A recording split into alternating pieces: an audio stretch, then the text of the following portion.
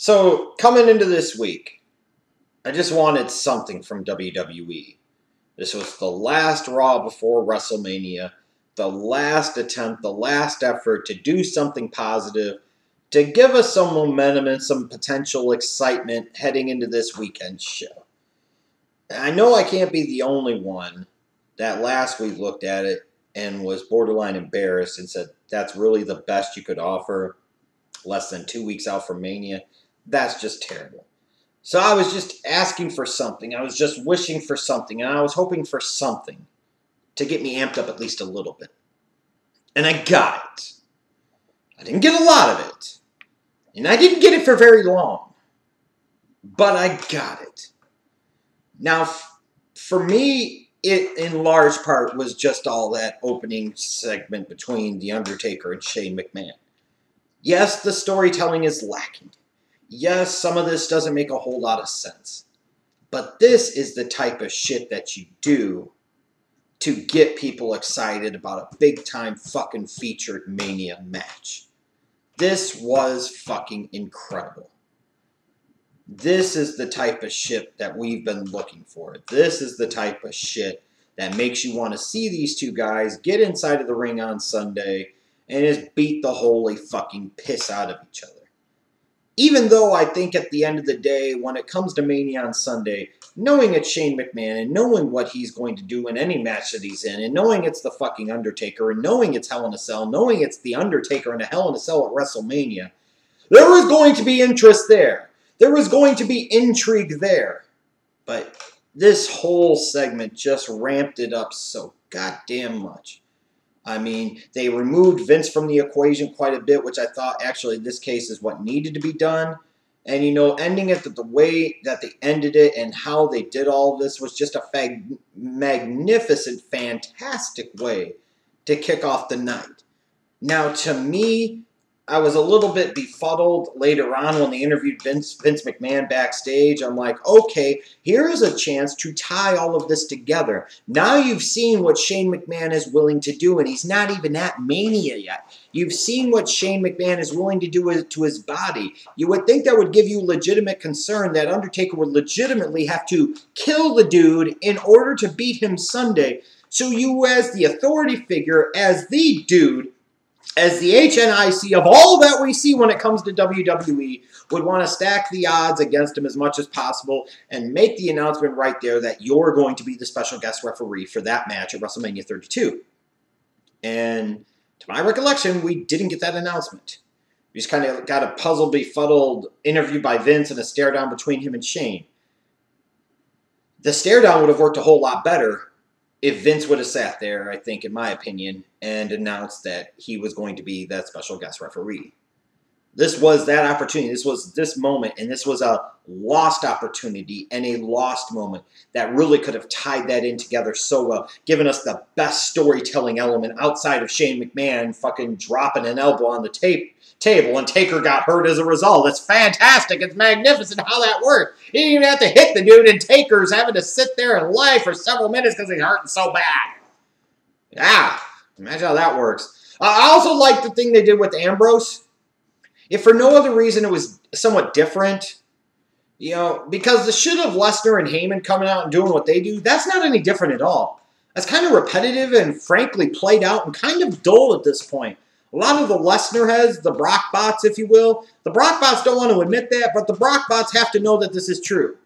He's being featured the exact same way every single time for the most part, and it is kind of dull. And we didn't get him the past couple of weeks. You would have liked to have seen him do something a little bit more than what he actually did here. But what they did with Ambrose was kind of different. Now, is this the last thing you really wanted to have him do before the match at Mania? I don't know. You know, would this have maybe been better placed last week? And then maybe this week he actually incorporated one or two of those weapons in a face down with Lesnar that actually came to full-blooded fisticuffs? That probably would have been better. But I will take this because it was tying together what had been done the past couple of weeks with the Mick Foleys and the Terry Funks of the world. You know, you're tying in all these weapons. Ambrose doesn't give a fuck. He's not intimidated. He's not even bothered with this dude. He's looking forward to the violence in the street fight. He's looking forward to the weapons. The sick, sadistic son of a bitch living on the lunatic fringe.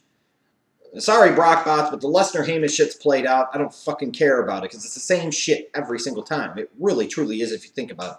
At least what Ambrose did had some type of feeling of it being a little bit something different. And it did stand out. Not everybody likes it, and I understand why they didn't like it. Because maybe in this case, I could have said it would have been better if you did this last week and then this week you actually had Ambrose get one over on Lesnar. That's what they really needed to do here. But if it ultimately results in what needs to happen, what should happen, what has to happen, what must happen, which is Dean Ambrose going over Brock Lesnar on Sunday in that street fight at WrestleMania 32, then I'm all for this. I did get some other sadistic humor out of this week's show. I've got to admit, the fact that they were bringing back Eva Marie, and you could clearly tell by the way they presented her that they thought she was going to get over as a face, that people were going to be happy to see her coming to the rescue, that they thought that this was going to be an exciting thing, that this was going to rivet the audience in fucking Brooklyn, New York. Like they were sitting there and saying, oh, NXT is NXT. None of these people fucking know about NXT. You're in fucking Brooklyn. You're one of the smart capitals of the fucking U.S. and you think that they're going to cheer Eva Marie. The only thing I got even more pleasure out of on this show, and I have to say, even with the greatness of that Shane and Taker segment to kick off the night, the fact that you had a six-man tag that, mind you, featured people such as Kevin Owens, Sami Zayn, and Dolph Ziggler was getting that Randy Orton Sheamus Raw match treatment of people chanting for JBL and everything else and chanting that this is boring and that this match sucks and end this match. That's the only thing that was missing, people. And it's okay, I understand. You were feeling it, but you didn't know how to express it. All you have to do is put your hands together and say, 1, 2, 3, fuck Dolph Ziggler. Fucking Dolph Ziggler match is getting booed out of the goddamn building.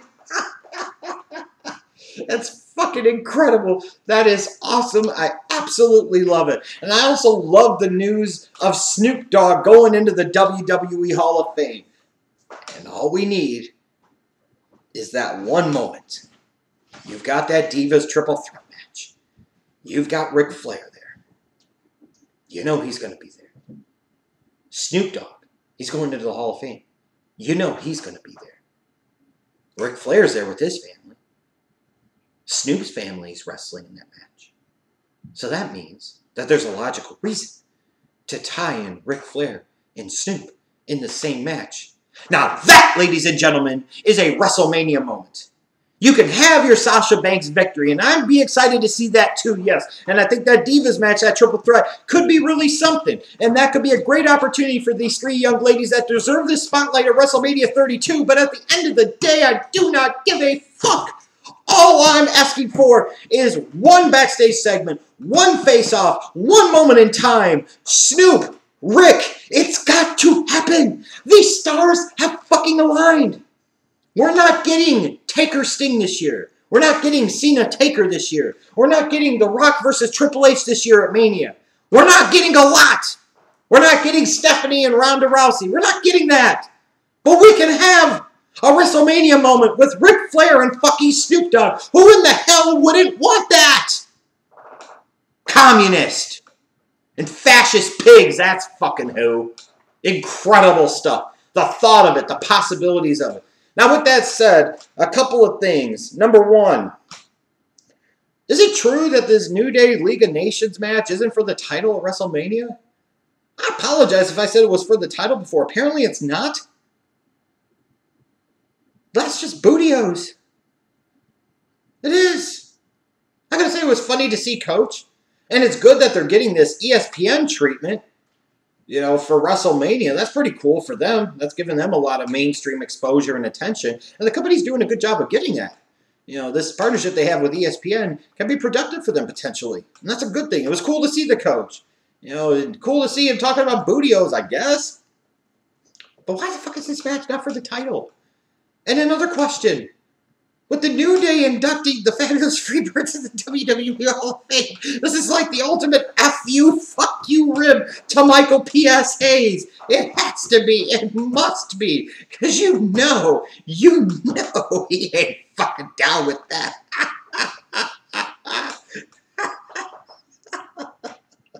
Oh my god. But anyways, let's move on. And then we get to the other major story, and that's what happened between Triple H and Roman Reigns here. To me, this was a miss on several different levels. It's like every time this company does one thing good with Roman Reigns, they take 3 steps back. And last week, when they had Roman just kind of come out and beat badass, they took a step forward. And then later on in the night with the shit backstage, they took a couple steps back. Now here is this moment in time. He comes out to confront Triple H. It's kind of like a step forward, but not really.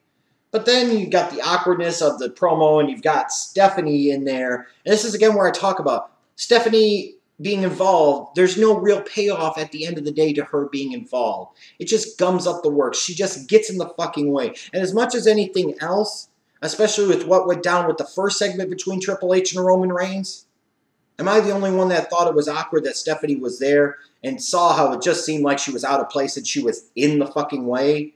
And she diverted attention away from the real issue that should be Triple H and Roman Reigns and Triple H having the belt, and that wonderful promo that he cut talking about how much the belt means to God and how much this is his Trinity, and Roman Reigns clearly showing how much that belt means to him and how much he wants to defy God and he wants to take that belt back at Mania.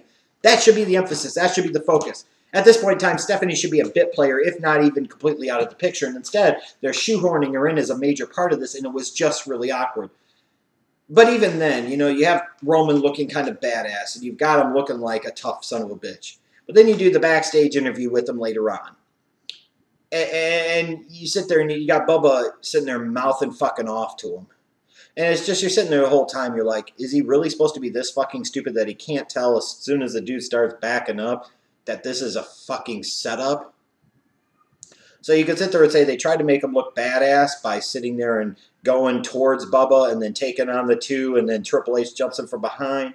But no, it just really made the dude look fucking stupid. The best badass thing he could have sat there and done was one of two things. Either A, Roman Reigns just stands there and basically punks out Bubba Ray, or number 2, Roman Reigns just completely fucking ignores him. How badass would that be if the dude is sitting there cutting an interview, cutting a promo, and Bubba Ray starts talking shit to him, and Roman Reigns completely punks his ass out by not acknowledging his fucking existence, and he continues to talk and do his promo, and even afterwards, as Bubba Ray is sitting there mouthing off and talking shit to him, Roman Reigns never even pays attention to him and just fucking walks off. That's badass shit right there if you really want to think about it. What he did right there made him look fucking stupid. Now you're making Triple H look fucking stupid. He's got to get the fucking washed up ass Dudleys to fucking help him beat up Roman Reigns. You're the king, the cerebral assassin, the king of kings. God, your fucking self, the king of daughter makers.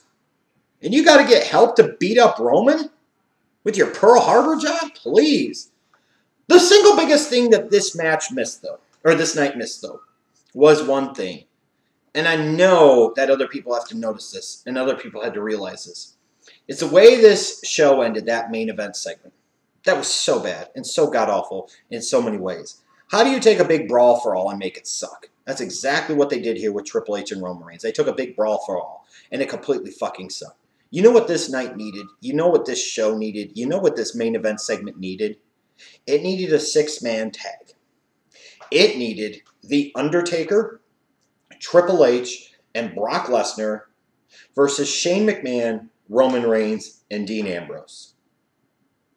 We needed that 6-man tag match to close out this night. Now, some of you will say, well, did you really want him to touch? At this point fucking time, who cares?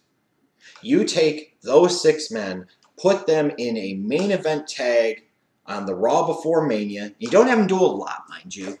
And you would probably mostly utilize, let's say here, Triple H and Ambrose or Reigns for the in-ring action because you want to save some of the other guys. But just to start off with that and just to have the premise of that. Brock Lesnar wrestling a tag match on Raw. The Undertaker wrestling a tag match on Raw. Triple H wrestling a tag match on Raw. I mean, think about that.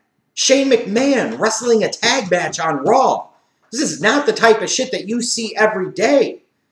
You want to talk about something feeling big and something being huge.